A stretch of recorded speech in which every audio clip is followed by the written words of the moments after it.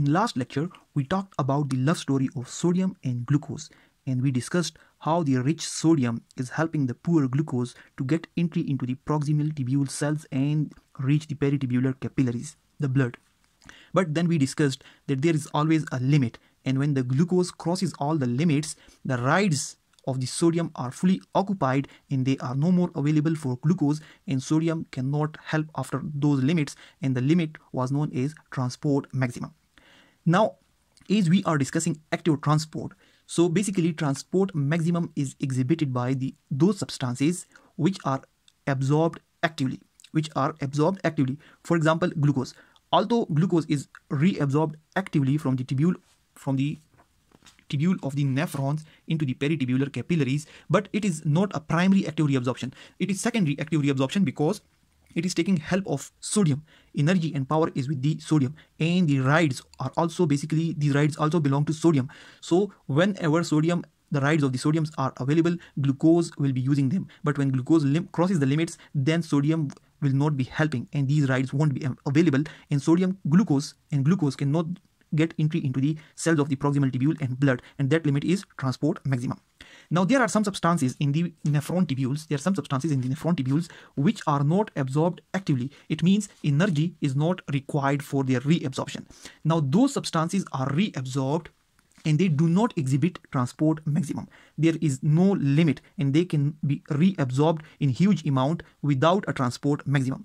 But transport maximum is due to the carrier proteins. And due to the activity of pump which is utilizing energy. Now, if a substance is dependent for reabsorption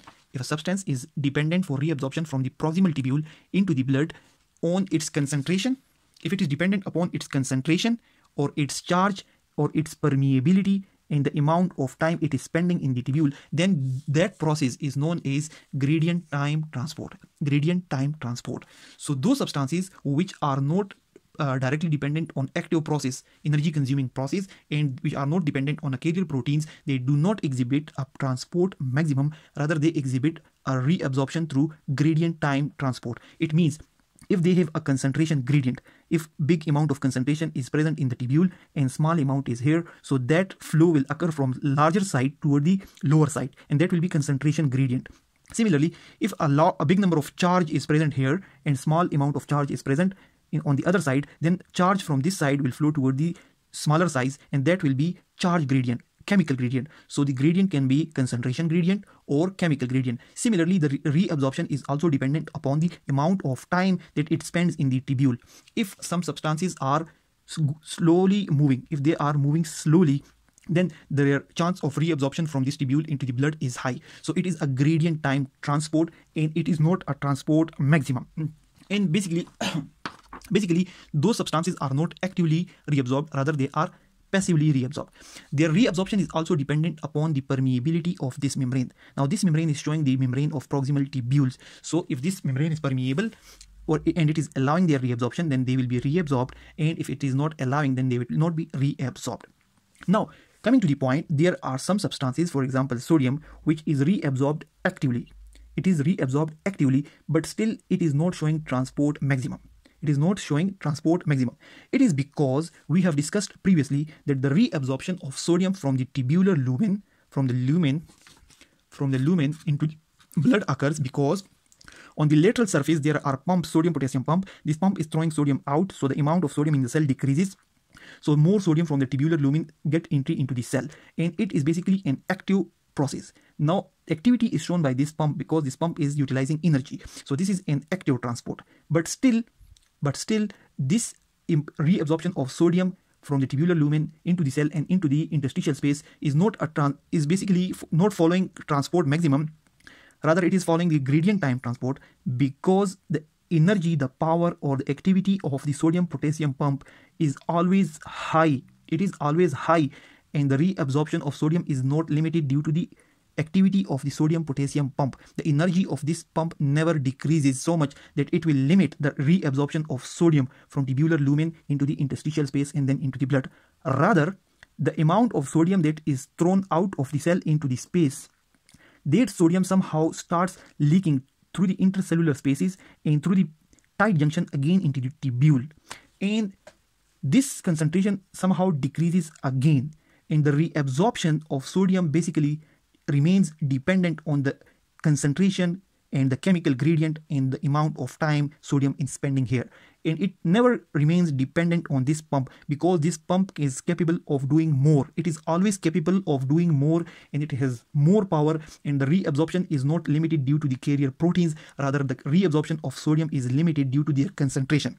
Now, the reabsorption of sodium from this intracellular space through the tight junction is also basically dependent on the permeability of these tight junctions and the force with which this sodium is moving from the interstitial space into the blood. If a lot of sodium is not entering into the blood, and if the permeability of this tight junction is low, then sodium will start moving here. Sodium will start moving here rather than going into the blood. So the concentration will keep on increasing, and this leaking of sodium will become the limiting factor in the reabsorption of sodium from the tubule into the blood, and not the carrier protein. In case of transport maximum, the carrier protein became the limiting factor, as for glucose. When all the carrier proteins were occupied, when the ride sharing was stopped, then glucose started appearing in the urine.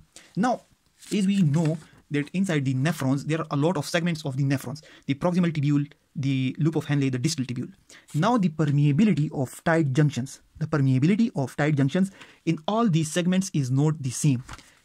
When the permeability, if the permeability is high in the proximal tubule, then the sodium may be able to leak through the tight junctions. But as the fluid go along the tubule, the permeability through the tight junctions, the permeability of sodium through tight junctions decreases, because along the tubule, the tight junctions in the distal tubules become more tight, and they will not allow the sodium to leak back. So in that case, the sodium potassium pump may become a limiting factor. But most of the time in the proximal tubule, the pump or the carrier proteins may never become the limiting factors, and the sodium, although reabsorbed actively, it is still showing gradient time transport rather than transport maximum. Now, we also discussed the graph of the transport maximum, and we discussed that in transport maximum, when something is filtered, in the nephron, it is being reabsorbed as well, but within certain limits. If the limits are crossed, then if it is filtered, it will not be reabsorbed. Rather, at that limit, it will start getting excreted in urine, and that level is known as transport maximum, as was discussed in the case of glucose. Thanks a lot for watching the video.